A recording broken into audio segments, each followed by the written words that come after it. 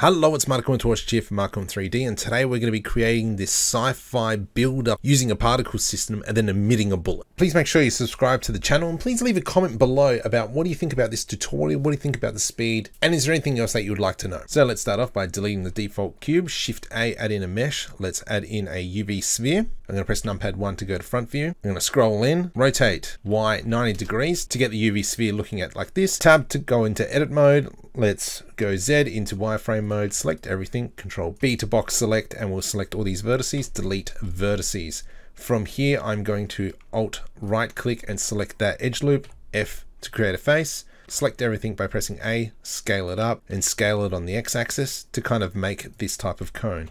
Let's just GX, just so we've got it on that origin point there. From here, we're going to create a particle system. So I'm just going to tab to go into object mode. And on the right hand side here, I'm just going to select the particle system, press plus, and I'm going to start the animation at frame 50 and enter.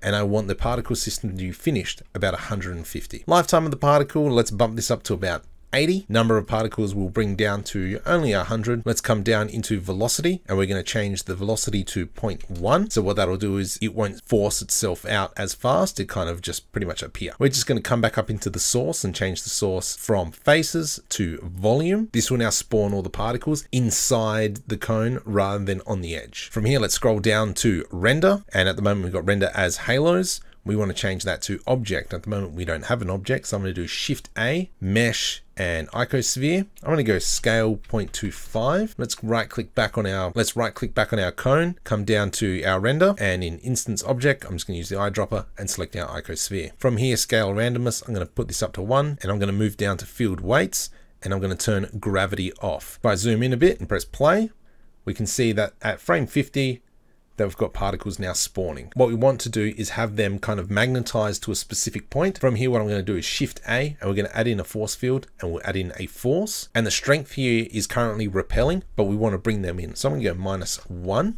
And so now when we press play, we'll see that these particles will be attracted into this point.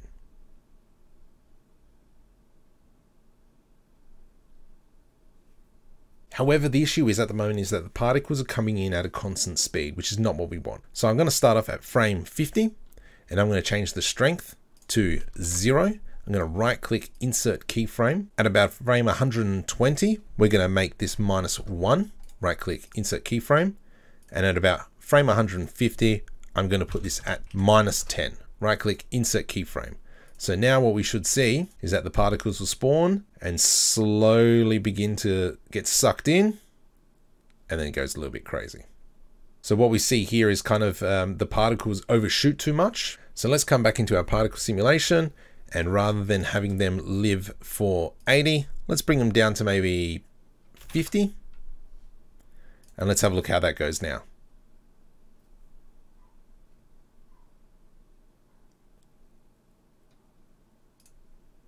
Still quite aggressive towards the end there. So let's not make it end at 150. We're going to end at 120. And this will be the last one we check.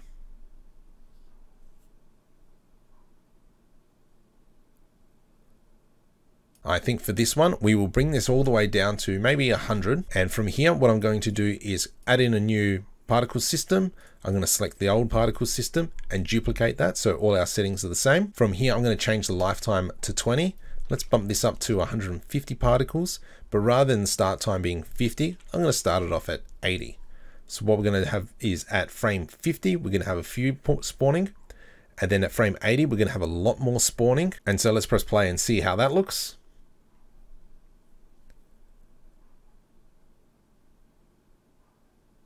And to me, that's looking quite nice. I'm going to bump it up to about 200 to really fill in those details. Let's go back into the first particle setting. I'm going to bring the lifetime down to 40, and maybe in the second one, let's bump this up to 105. From here, we want to kind of add in that twist. So Shift A to add in a force field, and we're going to put in a vortex, rotate Y 90 degrees. And so that's all we got to do. And now if I press play, we'll see as they spawn, they're already going to start spinning, and then they kind of get sucked in. Now it looks like our particles are dying too much before they actually get brought in. So what we'll do is let's extend the life to frame 120. And at frame 100, we will have the lifetime at 40. But at frame 120, let's bring this down to about 10. right click, insert keyframes. We'll do the same over here, end 120, right click, insert keyframe, come over to here.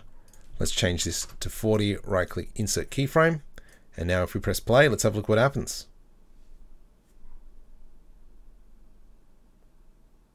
So to me, that's now looking quite nice. From here, I'm going to right click on the icosphere. Let's go into materials, add in a new material. I'm going to change the surface from principal BSDF to emission, change the color to a blue and the strength to about 3. From here, I'm going to come up into filters and we're going to enable the rendering and what we see. And the icosphere, I'm just going to turn off in the render. So if I press F12, we don't see the sphere. So let's close that down.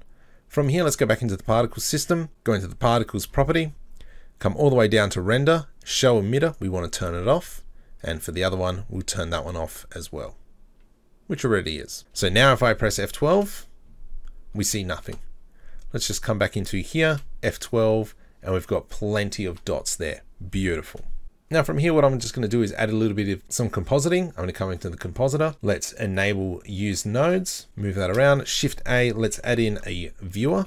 And we'll throw that in there. So now I've got the image in the background. Now I want a bit of a glow coming out of it. So Shift A, search glare. Let's put that in. And then I'm just going to press F12 again. At the moment, this glare node is not doing anything because we're going to do this in cycles. In Eevee, the options aren't 100% there. What we can actually do is just go into bloom, enable bloom. So when we go F12 now, we'll see that everything's got a bit of a bloom. Let's go into the world settings and just set everything to black. There we go. Let's do F12 again. Escape that. We can come back into modeling, go into the render view, come into the materials, and we can change the strength of the emission to 5. And we can see now there's much more of a bloom there. So if I go F12 now, we can see that those particles are now emitting a bloom. However, Eevee is still very limited. So I'm going to do everything in cycles. So back into the renderer, let's change the cycles, back into composition. And now we can see our streaks. We don't want streaks, we want fog glow. Let's come back into the render settings, and I'm also going to enable motion blur. You'll see that there'll be a bit of a blur as the particles emit and they start getting sucked in. So what I'm going to do is now I'm just going to do a quick full render just to show you guys where we're at the moment. And make sure before you start the actual render, you go back into compositing and connect the glare to the composite to make sure that the rendered frames actually capture all this data. And this is what we have at the moment. It looks quite nice. I'm fairly happy with it. So let's move on to the next section. So back into the modeling, I'm going to do Shift A, add in a mesh. Let's add in a cylinder. Tamp to go into edit mode, rotate Y 90 degrees. Let's scale that down a little bit. I'm going to grab this outside edge, GYX. From here, let's go into wireframe mode. We'll grab this face, press I to do an inset and bring that in. From here, I'm going to add in something a little bit more fancier on the end. So I'm going to do Control R to do an edge loop on the end there and bring that about here. I'm going to do Control B to do a bevel. From here, I'm going to go into edge mode by pressing the number 2. And let's go select this, Alt right click, Shift Alt right click, do another bevel. From here, let's select these inner circles and I'm just going to scale that up. Let's now go into solid mode. And so we kind of got this little bit of a turret on the end. From here, I'm going to press search and type in shade smooth. There we go. However, this bit here looks a little bit ugly. So I'm going to go into object data, go into normals and turn on auto smooth. The next part is let's create the bullet that kind of flies out. So Shift A, add in a UV sphere. Let's go tab into edit mode, rotate Y 90 degrees. I'm going to scale that down. Let's go into wireframe. From here, we'll go side on with numpad 1. I'm going to go into vertex mode. I'm going to select this very edge vertex. From here, I'm going to press O to put in proportional editings, or we can come up to the top here. G, X, and we'll move it along. But let's just scale that in. And so we've kind of got this teardrop shape. And from here, what I'll do is I'm just going to grab that and let's just bring that one in a bit, this one in a bit, and this one as well. There we go. So we've got kind of like a bullet coming through now. So let's have a look. When did the particles end? About 140, we kind of stopped it. So at about 170, I'm going to put this bullet to a size. GX, let's put it in the barrel. And I'm going to scale that down a little bit more.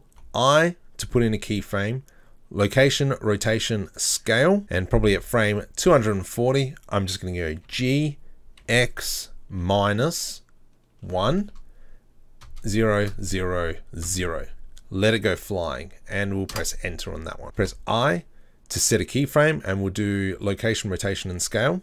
However, I do want the bullet to be a little bit bigger, so probably about frame 173, I'm going to scale it up a little bit.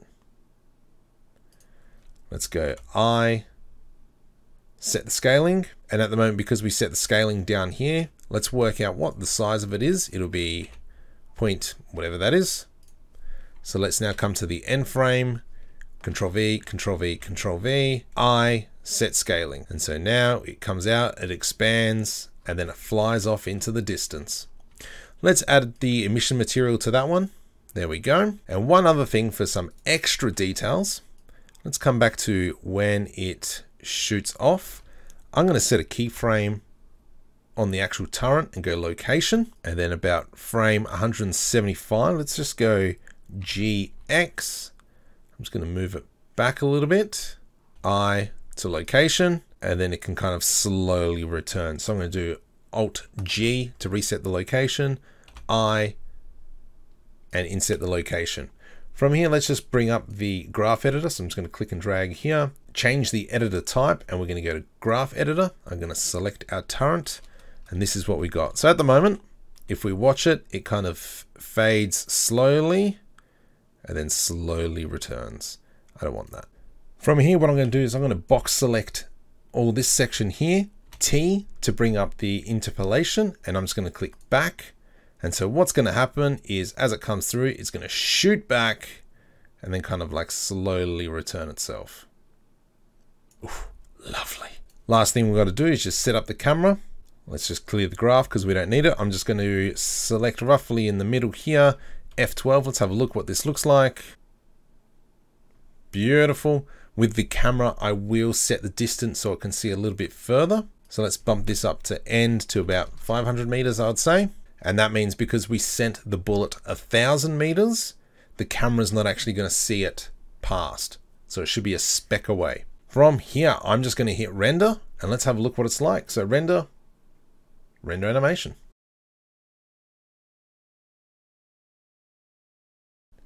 So that turret seems to be moving back a little bit too slow. I think it needs a little bit more of an oomph. So once again, I'm going to open up the graph editor, find the location of the animation, which is all the way down here somewhere. I can press the period on the num keypad, and that'll take me directly to the animation.